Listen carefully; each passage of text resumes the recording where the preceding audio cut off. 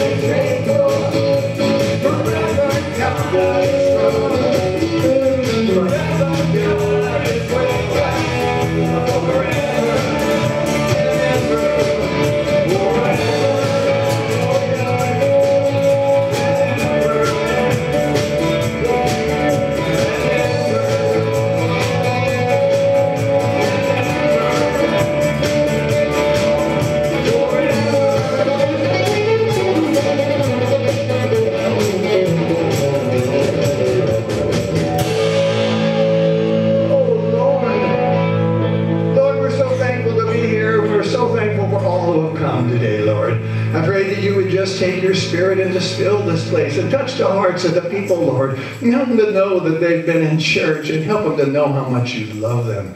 And Lord, we just thank you for everything you're doing here. We just turn this service over to you right now and thank you for everything, Lord. for everything you do. We love you, Lord, and we thank you. In Jesus' name we pray. Amen. Praise God. Right now we have one called I'll Fly Away. It goes like this. 1, 2, 3, 4.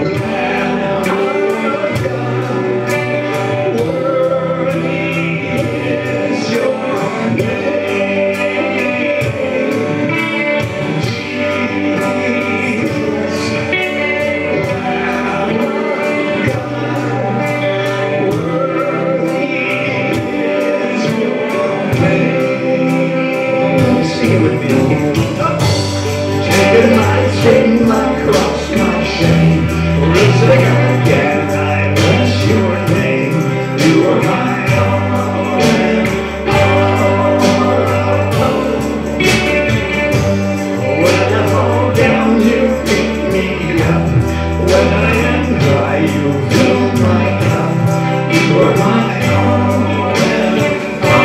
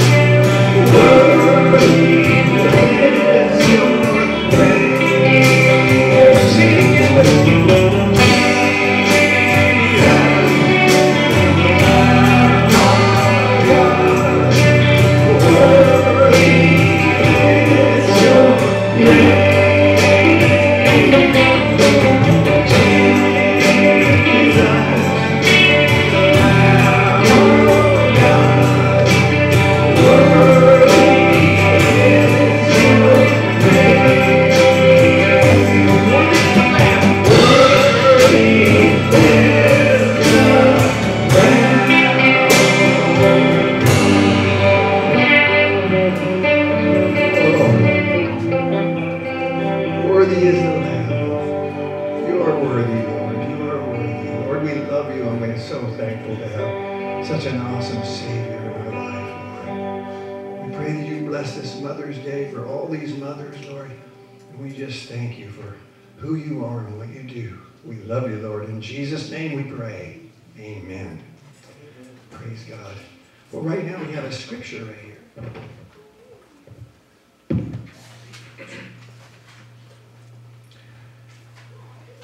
Ephesians chapter 2, verses 1 through 10. And you hath he quickened, who were dead in trespasses and sins, wherein in time past ye walked according to the course of the world, according to the prince of the power of the air, the spirit that now worketh in the children of disobedience, among whom also we all had our conversation in times past in the lusts of our flesh, fulfilling the desires of the flesh and of the mind, and were by nature the children of wrath, even as others. But God, who was rich in mercy, for his great love wherewith he loved us, even when we were dead in sins, hath quickened us together with Christ. By grace ye are saved, and hath raised us up together and made us sit together in heavenly places in Christ Jesus, that in the ages to come he might show the exceeding riches of his grace and his kindness toward us through Christ Jesus. For by grace are ye saved through faith, and that not of yourselves. It is the gift of God, not of works, lest any man should boast. For we are his workmanship, created in Christ Jesus unto good works, which God hath before ordained that we should walk in them. Ephesians chapter 2, verses 1 through 10. Praise the Lord. We're going to be talking about that. We're talking about the transforming power of Jesus, what he does to us and what he does in our life when he comes inside of us and makes us be the people he wants us to be. What a transforming power it is. Right now, can we have our ushers come forward with time for our giving? And I pray you give with the whole heart. We're going to sing a new hymn to us, which is an old hymn, but it's one that we've been kind of adding some new hymns in here. This is one called I Will Sing the Wondrous Story.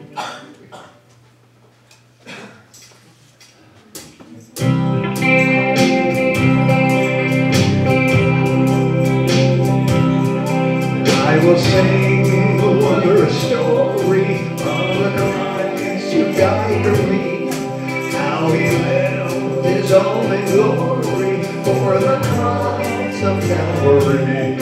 Yes, I sing the wondrous story of the Christ who died for me, and sing with the face of glory gathered by the crystal sea. but Jesus found me, found the sheep that went astray. Threw his loving arms around me, drew me back into his way. Yes, I sing the wondrous story of the Christ who died for me. Sing it with the saints of glory, gather by the crystal sea. I was bruised, but Jesus healed me. Pain was I, no many a fall. Sight was gone, and tears was misty, but he freed me from it all. Yes, I sing the wondrous story of the Christ who died for me. Sing it with the saints of glory, gather by the crystal sea. He will keep me till the river rolls its waters at my feet, and he'll bear me safely over where the loved ones I shall free. Yes, I will sing the wondrous story of the Christ who died for me. Sing it with the saints of glory, gather by the crystal sea. Gather sing the wondrous story of the Christ who died for me. Sing it with the saints of glory, gather by the crystal sea. Gather by the crystal sea.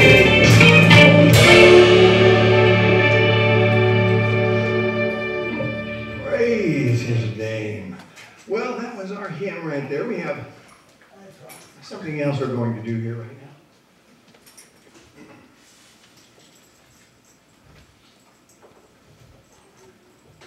I can remember how to do it. Here we go.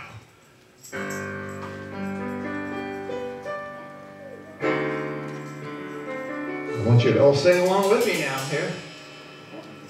Happy birthday to you. Happy birthday to you. Happy birthday, dear Danny and Dawn. Danny's was yesterday and Dawn was Friday. Unbelievable. But they're not getting any older. Happy birthday to you. Oh, way to go, you guys. It happens to the best of us. No, Dawn was Friday and his was Saturday. She thought it was Saturday too, don't it? There's so many birthdays in May. Well, praise the Lord. Right now we have a film clip and stuff. We're going to be looking at Rahab a little bit, and we're showing the kids before they're excused to Children's Church. So can we go ahead and see the film on Rahab here? After years of slavery, hardship, and wandering, it was finally time for Israel to take possession of the promised land of Canaan. God raised Joshua to lead the effort.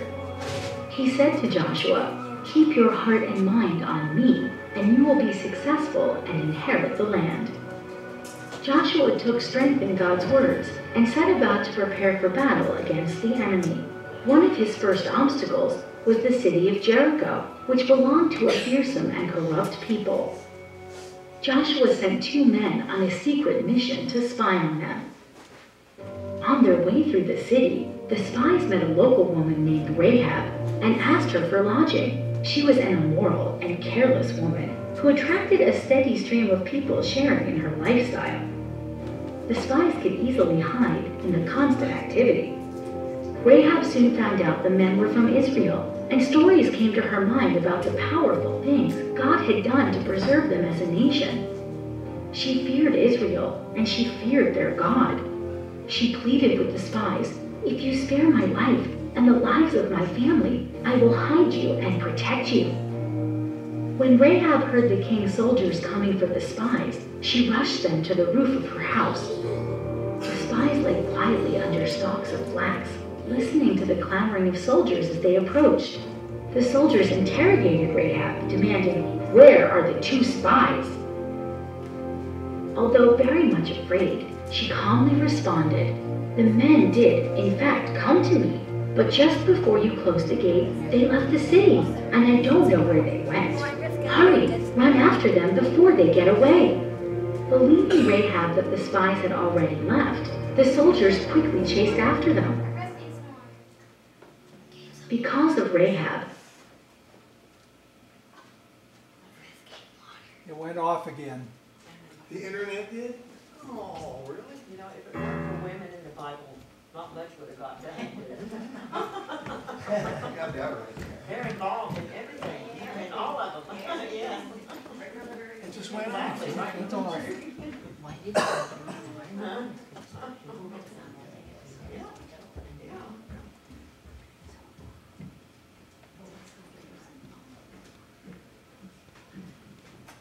Never had it go off during church before.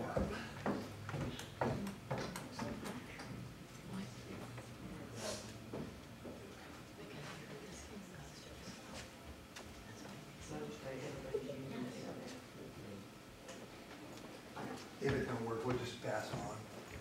You don't get it.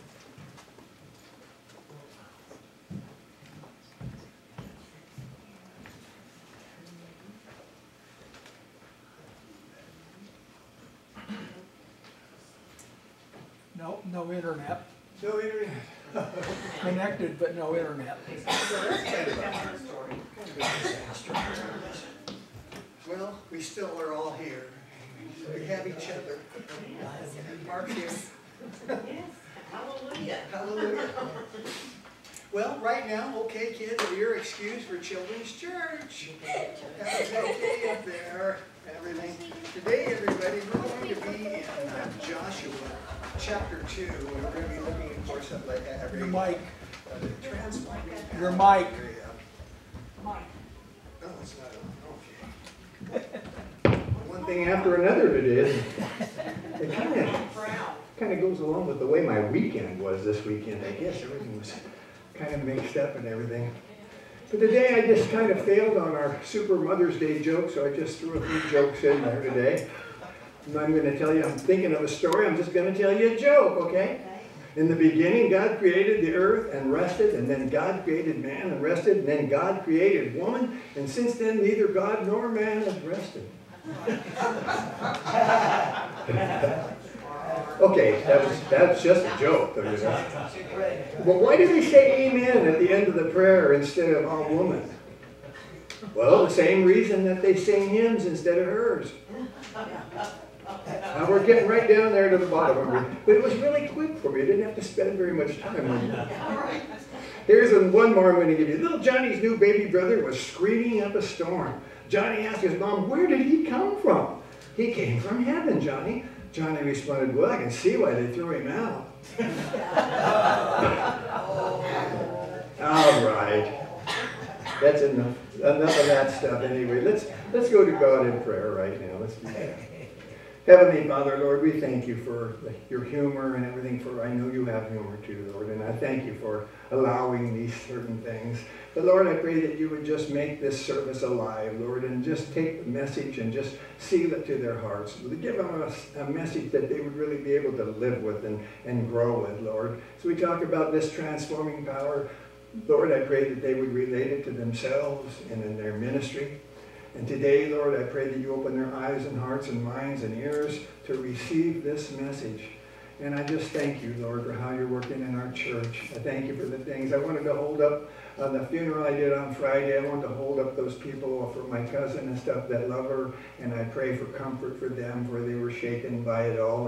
And I pray that you would just comfort all of them. And I'm just thankful to be a part of it, and I pray that you would just comfort them. But for the service today, Lord, I pray that you would just take this message and just make it alive and help people to know, how much you love them and the wonderful, wonderful plan that you have for their life. And so again, Lord, we turn it over to you right now. We thank you and we ask for all of these things in your precious name we pray. In Jesus' name, amen. Okay, today we're talking about Rahab transforming power. Today I want to speak to you about the transforming power of the gospel, basically. And we're going to begin reading right there in Joshua chapter 2, verses 1 through 7, which you would read along with me. And Joshua the son of Nun sent out to Shittim 2 men to spy secretly, saying, "Go view the land, even Jericho." And they went and came into the harlot's house named Rahab, and lodged there. And it was told the king of Jericho, saying, "Behold, there came men in hither tonight of the children of Israel to search out the country." And the king of Jericho sent unto them Rahab, saying, "Bring forth the men that are come to thee, which are entered into thine house. For they be come to search out all the country." And the woman took the 2 men and hid them, and said thus, "There came men unto me, but I wist not whence they were." She told them. And it came to pass about the time of shutting of the gate, when it was dark, that the men went out. Whither the men went, I wot not. Pursue them quickly, for ye shall overtake them. But she had brought them up to the roof of the house, and hid them in the stalks of flax, which she had laid in order upon the roof. And the men pursued after them the way to Jordan unto the fords. And as soon as they which pursued after them were gone out, they shut the gates. And today we're talking about the transforming gospel, the transforming power of the gospel. And we're going to see how this prostitute, this Rahab, the harlot and stuff, the shady lady from Jericho, came to know Jesus Christ as her personal Lord and Savior. It's going to be a thrilling, wonderful, exciting story. Now, someone has well said, and here's the first on your outline. I got 5 of them in a row right there, bang, bang. Nature forms us. Nature forms us. Sin deforms us. Prisons try to reform us, and education informs us. Okay? But only Christ can transform us. All right? Now, we need to be transformed by the saving power of Jesus Christ. And I want you to think about this woman, Rahab the harlot, and I want you to be thinking about her desperate situation. Because she was a pagan living in spiritual darkness. She was a harlot living in sinful depravity. She was a Canaanite destined for sheer destruction. And she was a woman and desperately needed God to do something for her. And yet as we study the Bible today, we're going to find out that Rahab the harlot was transformed by the power of Almighty God. And such a wonderful transformation it is. And rather than being destined for divine destruction, she is spared, and her household is no longer is she a harlot anymore after this transformation. You're going to find out that she becomes happily married, and that she ends up marrying, of all people, a prince of Israel. And no longer is she an outcast, because she becomes part of the house and lineage of our Lord and Savior Jesus Christ. She becomes an ancestor in the flesh of the Lord Jesus. And Rahab became, on your outline, the great-great-grandmother of King David. And remember, she wasn't a Jew either. She's a Gentile. And Jesus was born to the house and lineage of David. And so even though God was working with the Jews, he was working with people that admired the Jews' faith. And the Jews, if they would take somebody in and believe in their faith, God would take them too. And here is a woman that is transformed. And wonder of wonders and glories when we read the Bible in Hebrews 11, where the Lord is listing all those great heroes of faith. When he talks about Moses and he talks about Abraham and he talks about all those great heroes of faith, guess whose name appears right there in the Hall of Faith? It's Rahab. From the house of shame to the hall of fame. Wow, that's a pretty good transformation, isn't it? That's good. That's something pretty wonderful, don't you think? And I mean that God could take this Canaanite woman, a pagan, living in darkness, living in depravity, living with such a horrible, awful occupation, and change her and transform her and make her an ancestor of our Lord and Savior, Jesus Christ, according to the flesh. But the transforming power of the gospel of Jesus Christ is seen here in the Old Testament in this 2nd chapter of the book of Joshua. Now I want to read to you in Joshua 2, 1 through 7, how the 2 spies came into the house of Rahab. And you see that Joshua thought that it would be a good thing to send spies out, to spy out the land under Jericho that was destroyed before the judgment of God So these two spies, and it's not coincidence, it is not happenstance that they come to the house of Rahab. Now in the house was a sinful woman, a depraved woman, a woman who deserved the judgment of God, but there was still something different about Rahab than all the other inhabitants of the city of Jericho. She had a heart that was hungry for God. And what do I always say and stuff, you know, growth is seen by a hunger for the Word. You love the Word. That is what growth is seen. You ever never really known it, but you have simply, if you would have looked at her, you would have said, oh no, there's this wicked person. She's a prostitute, and she's vile, a lascivious person. I want to tell you, dear friend, that God loves the deepest sinner. And here is a woman that has loved of God. And here was this woman whose heart wanted to know God. And I mean, in spite of her depravity and in spite of her sin, she had a hunger in her heart to really want to know God. And we see many sinners have that in their heart and mind. We are going to see that in a minute, that here is a woman under deep conviction of sin. And here was a woman that knew she deserved the judgment of God. And she wanted the mercy and the kindness of God. But the thing that was so remarkable to me was that a city that was so vast as the city of Jericho, with all the homes in Jericho and all the people in Jericho, and that the providence of God confronted her with the gospel of God. And listen, it wasn't by chance. And I mean, I'm telling you that these spies came to this house, and it was the providence of God that caused it. But I want you to know how the Holy Spirit works like this, bringing people to Himself. And this is a picture of it right here. First of all, the Holy Spirit begins to work in the heart of lost sinners. And then the Holy Spirit begins to make circumstances and events and what we would call happenstance in a person's life. And I mean until this person is all softened up, until this person's heart is completely prepared, until this person's heart is hungry to know the gospel, to where he is sick of his old life and he wants to change. That is what the Holy Spirit is doing over here in the heart of a sinner. But then over here in the heart of a soul winner, the Lord is getting the soul winner ready too. And He's getting that soul winner ready. And so many times, many people think that this is just a chance meeting. They think it's just happenstance. But ultimately, it is God who masterminds the whole thing.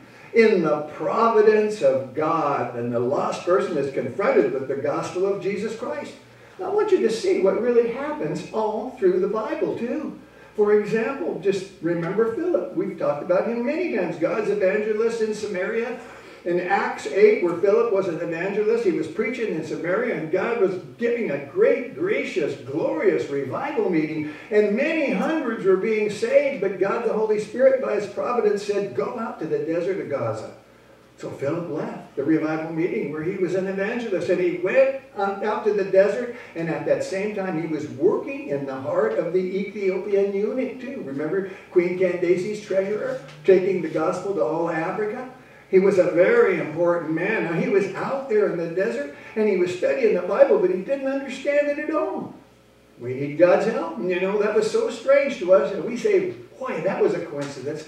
Well, was it a coincidence that Philip and the eunuch came together at that spot? I don't think so. It's not a coincidence at all. That eunuch came confronted with the providence of God. God sent Philip. Let me tell you another story, same way it happened. Remember Cornelius in the 10th chapter of Acts. And Cornelius was a centurion. He was an army officer of the Italian band. And he was a Gentile, but also he was a pagan. He wasn't a Jew. But Cornelius had a hunger to know God. Where he got it, I don't know. But it is called light. When you see the light, you have the light. And even though he didn't have the scriptures the Jews had, he had light. There was something shining in his heart. And you know, one night, I can imagine perhaps he was alone on sentry duty or something, and old Cornelius probably looked up at the stars and so, how did all of this happen? There must be a God. Oh God, wherever you are, I want to know you. And so God begins to move heaven and earth to get the gospel to him. And anybody that does that, He will move heaven and earth to get the gospel to you. And it's because his heart is being prepared.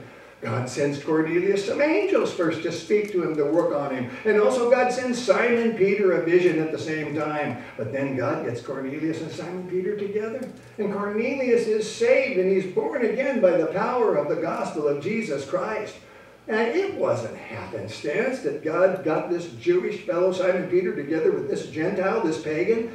It was the providence of God. I want you to know that predestination has only to do with the person that is a believer in Christ, but the providence has to do with the circumstances. And the light leads to life for one of us that's seeking God in obedience. So when you're seeking God in obedience, that light is leading you to life. As you grab it all in, it's saving you. And I want you to think about our Lord Jesus Christ. Remember the story where he's taken the journey. And the disciples, they went through and they all hated the Samaritans. And they were filled with racial prejudice because they hated the Samaritans so much. But the Bible says that Jesus said he must go to Samaria. Now that need was not geographical. That need was providential. He knew what God was thinking because there he met the woman, that woman from Sychar, which she was just like Rahab. In fact, she'd been married 5 times and was at that time living with a man that was not even her husband. Now, you could have said, well, the Lord wouldn't care about her much. But the Lord cared very much for her to take that trip there to meet her. And Jesus Christ met her at noontime right there at the well. And that woman had a drink of water that shall never run dry because she found the water of life from our Lord and Savior. You see, because in the providence of God, she is convicted and then converted and then confronted by the gospel of Jesus. And do you know why the Lord used these 2 spies as he did? Do you know why they were ready to give such wonderful advice to Rahab? The advice that they gave? Because chapter 1 of this book of Joshua explains it. When they said, all that the Lord thy God has said, will do. What I'm saying is, they were available. They were available. And I want to tell you, what God is looking for today is people not with ability. He's looking for availability. And then he'll take the things that you're not that good at and make you better than the other people. God has a way of taking things that you don't think you're very good at and making you into something. And I know, I can tell you right now, because I never was going to be a preacher because I don't like to talk in front of people. Something happened, though, I guess, so... That would happen. I got really sick and God put his finger on me. I didn't know what it is. But people simply just say, well, Lord, if you're preparing someone else's heart tomorrow, if you want to use me, do it. Well, what some people think, that's happenstance, where we just stop for a cup of coffee, or when people think it's just a chance meeting when we pull into that service station, or what some people think is just coincidence. On your outline is number 1, the providence of God that confronts you. Which means that you can say, oh God, I know that just as you brought these 2 spies to the house of Rahab, God, you can guide my life in the same way if I surrender. And what God is looking for is some people to say, oh God, I want you to use me. Would you use me, Lord? And ultimately, it was the providence that confronted her. Now, the second thing I want you to notice, not only the providence that confronted her, but I want you to notice on your outline, number 2, the evidence that convicted her. Have you ever wondered how a pagan or a Canaanite, a prostitute, how she could ever have such kind of a conviction with her life? I mean that she would want to be saved because she did have a very deep conviction. Let me read it to you. I'm going back to Joshua 2, and let's read from 8 to 11. We stopped at 7. Let's go from 8 to 11. And before they were laid down, she came up unto them upon the roof. And she said unto the men, I know that the Lord hath given you the land, and that your terror is fallen upon us, and that all the inhabitants of the land faint because of you. For we have heard how the Lord dried up the water of the Red Sea for you, and when you came out of Egypt, and when you did unto the 2 kings of the Amorites, which were on the other side of Jordan, Sihon and Og. We'll talk about that in a minute. Whom he utterly destroyed. And as soon as we had heard these things, our hearts did melt, neither did there remain any more courage in any man. Because of you, for the Lord your God, he is the God in heaven above and the earth beneath. And so we see what caused her to have this conviction. What caused her to know that God had given the Israelites all this promised land? What caused her to know that Jericho was a lost cause? What caused her to know that God was such a great God? Well, listen to her confession of faith again. And one more time, let me read the last part of 11. For the Lord your God, he is the God in heaven above and in the earth beneath. Wow. I don't think she went to vacation Bible school to learn that either. Well, how does she know that? Well, I'll tell you how she knew. She knew it by observing the miracles that God had done in the hearts and the lives of the people. I mean, are you listening? We're talking about the evidence that convinced her. What was the evidence that was convicting her? On your outline, it was the miracles that God was doing for her people, which revealed God to them. Not necessarily the sea and all the stuff, but what was happening in the people. Look at verse 10 again. For we have heard how the Lord dried up the water of the Red Sea for you when you came out of Egypt, and what you did unto the two kings of the Amorites that were on the other side of Jordan, Sihon and Og, whom ye utterly destroyed. Now anybody that's read through Exodus and Genesis and also Numbers, and we see it even in Deuteronomy 11, that Og and Sihon, they were giants. In fact, it says in Deuteronomy 3:11, the Og's bed was 13.5 feet long and 6 feet wide. They were scared to death. There were giants. And we've been getting reports on you. They said, we've got these spies out and we know what God is going to do in their lives. You destroyed those giants and everybody is fearing for their life because they ran everything around here. That's what convicted Rahab the harlot. And she believed on your outline that judgment was coming for real because they said so. But you see, it's not the sermon that the spies preached or anything. It was the life of the people of God were living. They were living like they really believed it. There was a miraculous life that God was working miracles in their life, and they had heard how God was opening the Red Seas for them and how God was defeating all the enemies. You see, ladies and gentlemen, on your outline, not only are we to be witnesses, but we are supposed to be part of the evidence as well. Have you ever noticed that God doesn't ever have you do anything? It doesn't work anything out in your life unless you take part into it too. I mean, God can do it without you. You can't do it without God, but God won't do it without you. And that's something that we need to remember as we get a little bit lazy on the things that we think God wants from us.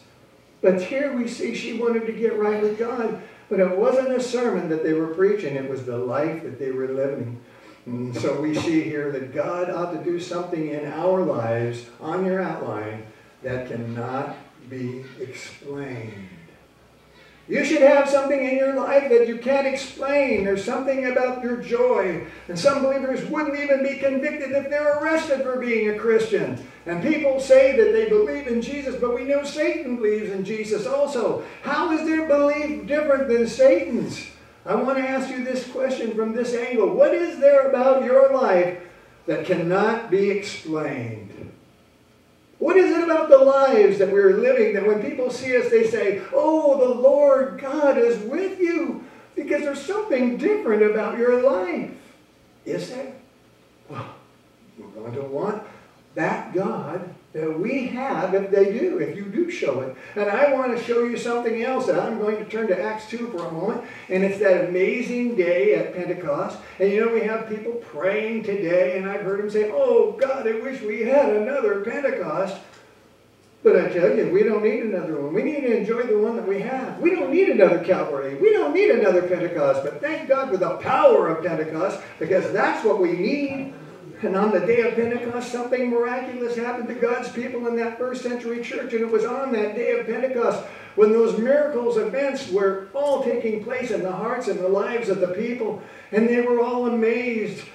And they were in doubt, saying one to another, what does this mean? What does this mean? Now, who were amazed? Well, not the people of God. You should not be alarmed at miracles and things like that. But the unsaved people were alarmed. And you see, what happened was this. Remember, there was 120 disciples, and they had all been together, and they were praying and asking God to bless their lives.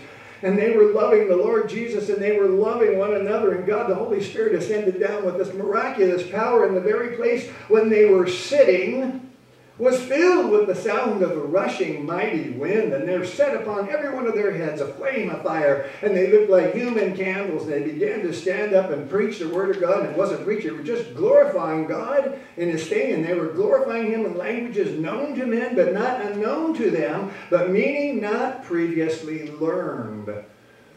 So they spoke in foreign languages. And it was an amazing service, a supernatural service. Everyone understood Not like tongues sometimes, where people don't understand. We're waiting for some interpreter to help us. And those people who came and looked around in Acts 2:12, they said, what does this mean? Well, here was something that they couldn't explain, and they were bewildered. And it was any wonder that soon they were finally asking that other question, the second question. Let me read it to you in Acts chapter 2, verse 37. Now, when they heard this, they were pricked in their heart. And they said unto Peter and to the rest of the apostles, men and brethren, what shall we do? So often we want to do it before they have even seen in us anything that amazes them.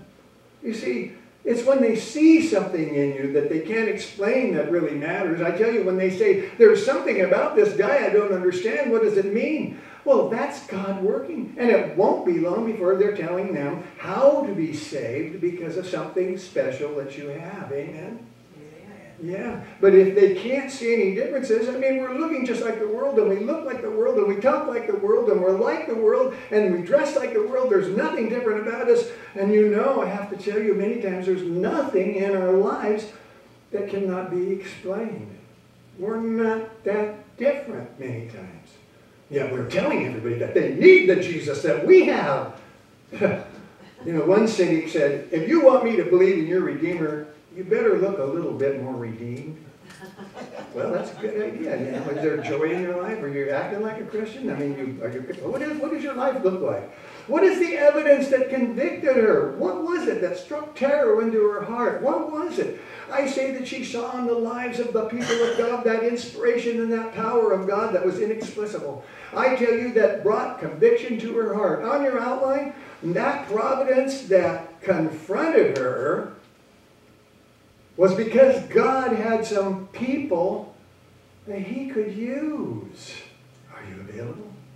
And the evidence on your outline that convicted her was that these people had been transformed. They had had a Red Sea experience. They had had a blood of the Lamb experience. They had had the power of God on their lives. They had all that power, and I believe that when people see this, they want to be saved. You know, it makes me think of a story. There was a pastor that preached a little church in a little southern town. It was a blessed church. Pastor had prayer meetings with some of the brothers every morning. God bless that prayer meeting. One day they got to thinking about revival for the little town. And one of the men said, well, I've learned the way to get revival in a town. You just take and get the meanest man in town saved. And they said, well, let's pray that God will save the meanest man in town then. Okay? Then they got to thinking, and they really didn't know who the meanest man in town was. Well, they decided to do some research, so they said, well, you go do some research, all of you, and then we'll come back here and we'll have an election. And they came back, and they got together, and they voted. And one man won, hands down, no question about it. It was unanimous that he was absolutely the meanest man in town. Now, this man was a very remarkable man. I mean, he was a man filled with racial hate. He was also a man that was a moonshiner and a liquor distributor. He was also a man that was really into gambling very deeply. And he was also a man that loved to get in barroom brawls and fights. And you know, he was also a man that was living with another man's wife. And I mean, at his own life. As a matter of fact, that woman that had just shot him, and the bullet was still lodged in his hip, and it was because the doctor didn't feel like he could remove it for some particular reason, I don't know what. But do you know why the woman shot him? She shot him because she was jealous of his wife. He was spending too much time with his wife. So he shot him. That's the kind of people we're talking about. That's the kind of guy he was. He was the kind of guy that stole the hog out of the game warden's truck. But this is the kind of guy that he was. Well, one time the pastor had been by to visit him before. He remembered. And the prayer group had made, before the prayer group had made this decision and everything, he went by his house to see him. And his wife met him at the door, and he said, yes, this is thus and such person there. And she said, well, he's in the back room with other men, and they're in the back room gambling and drinking moonshine, and they're cursing up a storm. And she said, I don't think it'd be a good idea for you to go back there. And so he didn't do it. The internet came on. The internet came on. Thank you. Okay, let's skip that story. No, I'm just kidding. Anyway, the prayer team decided that they would pray that God would save this meanest man in town. So those men really began to pray that God would save this man and transform him. The most unlikely man, who I said is in the worst condition actually than Rahab the harlot. Now there was another man in that group of prayer witnesses, and his name was Al Cross. Al Cross had been the town's most notorious alcoholic. You talk about a drunkard. I mean, he didn't even drink at home. He would drive down to the tavern. He would put his paycheck on the counter after he got it cashed there, and he would drink until he would pass out and fall off of his stool. Then they would take him and drag him out and leave him outside. And they would just stick him under the eaves of the house or up under the gutter somewhere. What a sad state it was. What a sad thing it was for poor old Al Cross. But Al Cross got converted. He received Jesus as his personal Savior. Well, actually, this pastor was the one praying with Al when he received the Lord. He said, you'll never have seen any kind of a transformation like this. Now, Al Cross had all kinds of different stories from his life. And he said, I used to go away for cures.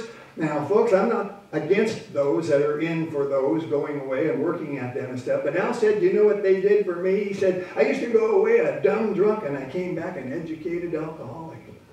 He said, it didn't really change me. He said, they told me all about it, but I didn't have the power to do anything about it. And then he said, one day I received Jesus Christ, and I tell you, he had just had a wonderful testimony. He really did. But anyway, Al went to see this meanest man in town first, and afterwards, then the pastor went by to see him again. Now, pastor walked up to the house and then remembered that they prayed for him, and he knocked on the door, and no one, not knowing what to expect or anything, he was thinking, because he's a mean man, and the pastor was welcomed in with a smile.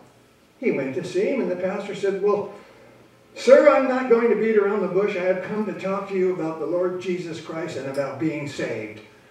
And when the pastor said that, he looked right into the pastor with all seriousness and earnestness, and he said, Lord, he said, God, if God could do for me what he did for Al Cross, I'd do it in a minute.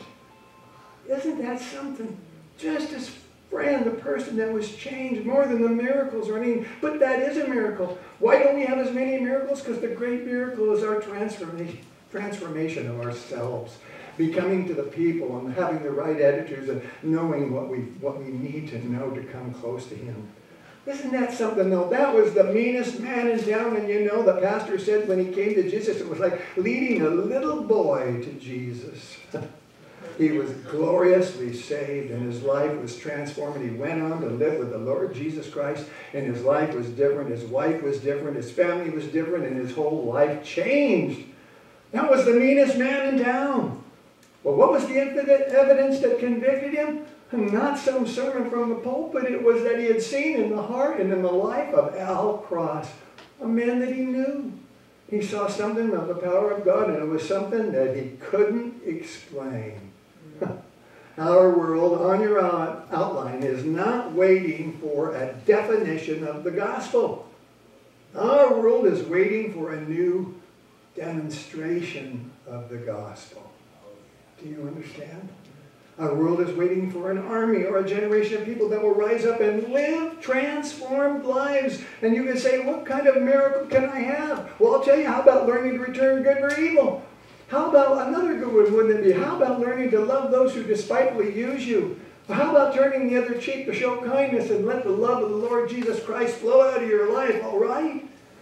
Because you see, the providence that confronted Rahab and the evidence that convicted her. Finally, I want you to see now, thirdly on your outline, the confidence that converted him. The confidence that converted him. You see, she was saved not by works, but by faith. The Bible says in Hebrews 11 that it was by faith that transformed this woman's life. Look what it says in Hebrews 11:31. Don will turn there. By faith, the harlot Rahab perished not with them that believed not, when she had received the spies with peace. You see, her faith was not of her good works. Her confidence in Almighty God, and that is what converted her. She had confidence in faith in him. In Joshua 2, she is talking to the spies, and she said that, I know that your God is the true God. Let me read it to you in Joshua 2:12-13. It says this, Now therefore I pray you, swear unto me by the Lord, since I have showed you kindness, that you will also show kindness unto my father's house, and give me a true token. She's making him hold the promise, just like we hold God to his promises. You can't make God promise something that you want him to do, but if it's something that God has already promised to do, you can hold him to that promise. He wants you to. He wants you to have that confidence. And it says in 13 that ye will save alive my father and my mother and my brethren and my sisters and all that they have and deliver our lives from death. And he said, okay. Look what it says in 17 through 21. It says, and the men said unto her, we will be blameless of this thine oath which thou hast made us swear. Behold, when we come unto the land, thou shalt bind this line of scarlet thread in the window which thou didst let us down by. And thou shalt bring thy father and thy mother and thy brethren and all thy father's household home unto thee.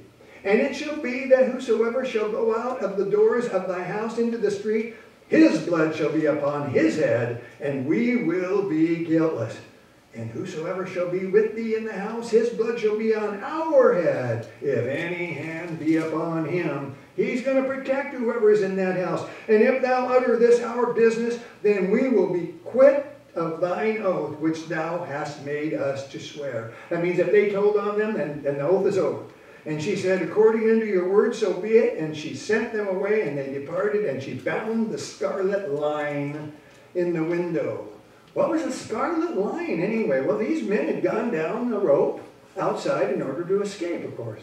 And Rahab says, now look, I want to be saved. I want the mercy. I want your blessings. I want your kindness of God upon me. And they said, okay.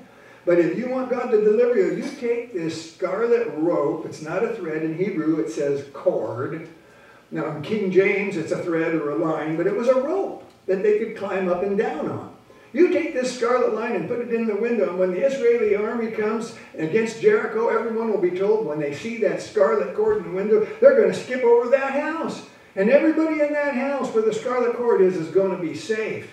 Listen, what does that scarlet cord stand for? It stands for the blood of Jesus, doesn't it? The blood that's what it stands for, the Old Testament picture of the blood. And these Jews have been told her this, and they had told her all their experience, and the experience of Passover. The Lord said that you put that scarlet blood of the lamb on the doorpost of the house, and when I see that blood, I'm going to pass over you. And now for you, Rahab, this scarlet line was to be to you for like it was for us. What the scarlet blood was to them, because it spoke of the blood, and just as the Israelis passed over Rahab's house, likewise, the death angel passed over Israel's house at Passover. And all of it is speaking to the blood of the Lamb. So she was able to take part in an illustration that would go ahead and put her in tune with the idea of the Lord Jesus Christ dying for us. The Bible says on your outline that Christ, our Passover, is his sacrifice for us. And again, here's the Old Testament picture of redemption by the blood. There's only one thing that can redeem us all, and that is the blood of the Lord Jesus Christ. God's word says this on your outline: without the shedding of blood, there is no remission of sins. And what was it that transformed Rahab the harlot? It was the blood of Jesus. You say, wait a minute, Jesus hadn't even died yet. But I tell you, the Bible says in the heart and the mind of God, Christ was slain from the foundations of the world. And Rahab the harlot was saved on your outline by looking forward to the blood of Christ, just as we are saved by looking backwards to the blood of Christ. God only has one way of salvation. It is the blood sprinkled way. And there's power, wonder-working power in the precious blood of the Lord Jesus Christ. What can wash away my sins? Nothing but the blood of Jesus. And did you know what the blood did for Rahab? On your outline, not only did it deliver her, but it transformed her. It wasn't just judgment that she escaped. She became pure, virtuous woman, because morality evolves in this eternal, abundant life that God gives. It evolves. Have you ever noticed you know how far you've come until you really actually have to look back and go, oh, I guess I have grown. Because you don't know until you stop and look, though. Because sometimes we get so close to the trees, so close to the forest, we can't see the trees. And also she became the great-great-grandmother of King David. And though Rahab may not have understood it all at that time, because I know that I didn't understand it all. When I came to Jesus, I was blind. I didn't know very much about being married until I got married either, you know. But you find out when you do. Get with them. And I had a hungry heart like her, like Rahab. And I tell you, there was a lot I didn't understand, but I do know that he who has begun a good work in me will perform it until the day of Jesus Christ. Isn't that a good thought? He's working on you. And the same gospel that transformed Rahab so many years ago is the same gospel that's transforming me today. That's predestination. Predestination is working right up until the day of Jesus Christ because he's working on making us just like him. Praise the Lord. I want to tell you that I want to thank God for the blood of Jesus. And I thank God that he died and went through all that agony and everything and shedding his blood for us and stuff. But I want you to notice something different about Rahab the harlot. On your outline, not only did she confess her faith secretly, but she confessed her faith outwardly and openly. And because Jesus died on the cross for us publicly and openly, he wants you to confess openly. We cannot be ashamed of Jesus. He did it that way. He told us to do that. That's why sometimes when we come to the Lord, it's good to let other people see you. It's good to do it publicly. It is. And she hung a scarlet line in the window, not in the closet. Outwardly, openly, publicly, unashamedly. They're declaring that this is a house that's under the blood. Under the blood. Every Israeli had put the blood of the Lamb on the doorposts of their homes and on the outside where everybody could see it. Have you ever been ashamed to confess Jesus Christ as your Lord and Savior? Ooh. I mean, have you tied a scarlet cord on the window when they see it? I notice that when I wear my Jesus shirt downtown. I got a cord hanging outside my window. And Jesus said, if you, on your outline, if you're ashamed of me before men, when I come in the glory of the Father with the holy angels, I'll be ashamed of you. Or I'll be ashamed of you when I come in the glory of the Father and with the holy angels. And I want to tell you that he is coming, dear friends, and I hope that you have a scarlet line tied openly and publicly when God's angel of judgment comes, and he's coming soon. I know he is. We look at the news and we can see something is about to happen. We know, we don't know the day or the hour, of course, but we know the signs of the times, and he said, you will know. When the storm comes, do you not know by looking up? Well, that's the way the signs of the times are too. Don't you have a feeling that he really is coming soon? Yes. Do you have a line tied in your window? Yes. All right, praise the Lord. And when judgment comes, because you can have crisis at any time. Judgment is coming, and surely it will come. But do you have a line in that window? And I'm asking, is your home under the blood? Are your loved ones in that home under the blood of the Lord Jesus Christ? If you told them about the blood of the Lord, do you know that your family is truly saved? And you say, well, I don't know why I have to make such a public show about it. Well, I'm glad Rahab didn't say that, because she's Jesus' great-grandmother. And I'm glad Rahab didn't say that. Makes me think of another story about this old revival meeting, about a lady that was under deep conviction. And some of the brethren saw her in the back, and she was crying. And they went back to witness her, and they invited her to come forward to the service and confess Jesus Christ as her personal Savior and Lord. But she said through her tears, as she shook her head, she said, no, there's too many people. I don't want to do that. Can I be saved back here? And they said, no. If you want to be saved, you have to come forward. Well, I know what you're thinking, but I'm not finished. But they said, no, you can't be saved back here. So the next night she came back, and she was under deeper conviction. And they went back and spoke with her, and she was crying. And she says, oh, I want to be saved, but I'm so timid and everything. Can't I be saved back here? And they said, no. Oh, so the third night came, and she came back. She was there, and her poor heart was about to break, and they came back to her and says, gee, lady, won't you come and confess Christ openly and publicly as your Lord? And do you know what she said? She says, okay, yes, I'll do it. I'll do anything. I'll do anything. I'll go anywhere. Just let me have peace with God. And they smiled and said, well, you don't have to come to the front then. You can say it back here. You understand what I'm talking about. I'm talking about what is in her heart. You see, we must come to that point of total submission. How many people say they believe, and you think they believe by watching them? No. So if you believe, you should look like it. You should act like it. If you're redeemed, act a little redeemed. Jesus said, if you're ashamed of me and my word in this sinful, adulterous generation, I will be ashamed of you when I come in the glory of my Father with the holy angels. And I want to tell you that the faith that will not lead, on your outline, the faith that will not lead to confession will not lead to heaven.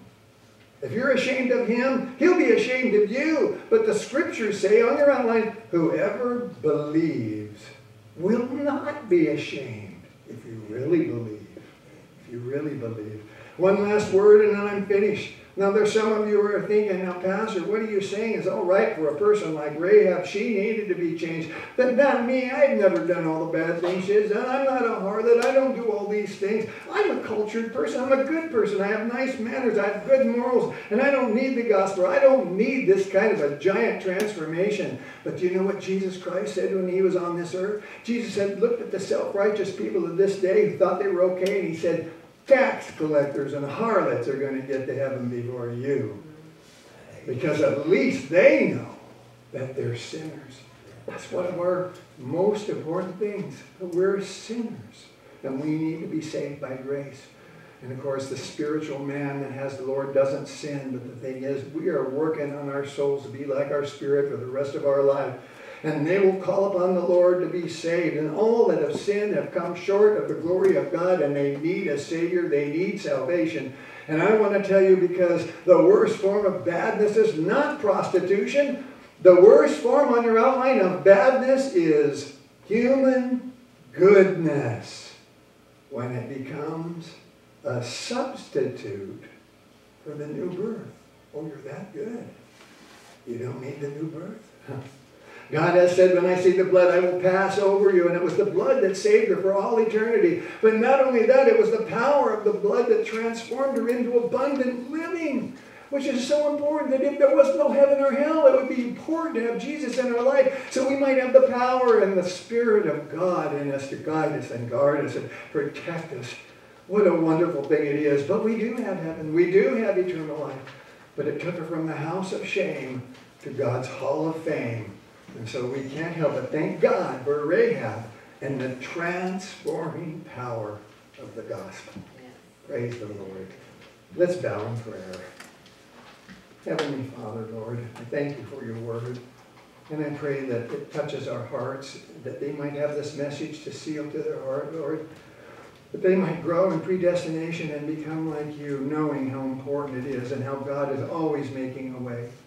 Sometimes it seems, Lord, that God isn't working, but if we have faith, we know that God's timing is just different than ours, and that he is truly working it out.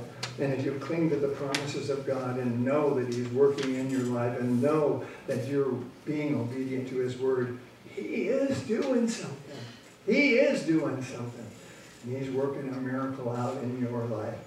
And I pray that God would guide us and guard us through everything that we go through. I pray that we would pray every day and seek him for all decisions and help us to know that he's watching us and he's with us all the time.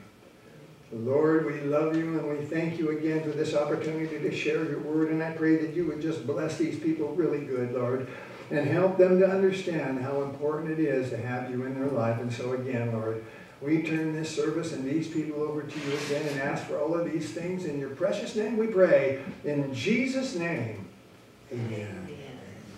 Well, right now, I don't think somebody heard my bell. If my bells didn't work right upstairs, it would be part of the weekend, I would say. Weird. They're not working up there. So thank you, Danda, for going and get her. She likes me to have her come down to sing last night. And sometimes I start ahead of her and she goes, you couldn't wait for me? Yes, I can. So it's so nice to have everybody here. Mark, I'm so glad you came today. It was nice. It was really nice to see you. Oh, well, thank you. Thank you. Thank you, Elsa.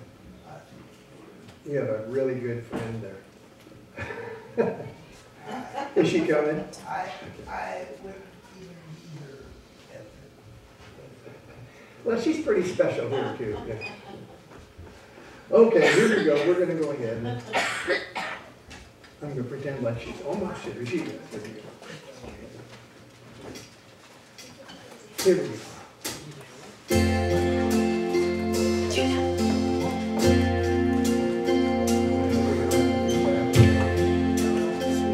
Let's stand together. We got one last song here. Sing it with me. With all my I want to love you, Lord, and live my life each day to know you, Lord. All that is in me is yours completely. I'll serve you only with all my heart. Sing it again. With all my heart, I want to love and live my life each day to know you more. All that is in me is yours completely. I'll serve you only with all my heart. We're going to do it again. Let's go ahead and we're going to move up here. Take it up one more time. Here we go. Stay with the whole heart. Here we go. With all my heart, I want to love you, Lord, and live my life each day to know you more. All that is in me is yours completely. I'll serve you only with all my heart. One more time. With all my heart, I want to love you, Lord, and live my life each day to know you more. All that is in me is yours completely. I'll serve you only with all my heart. I'll serve you only with all my heart. Heavenly Father, Lord, I thank you so much for all who have come today, Lord, and I pray that you just bless them really, really good.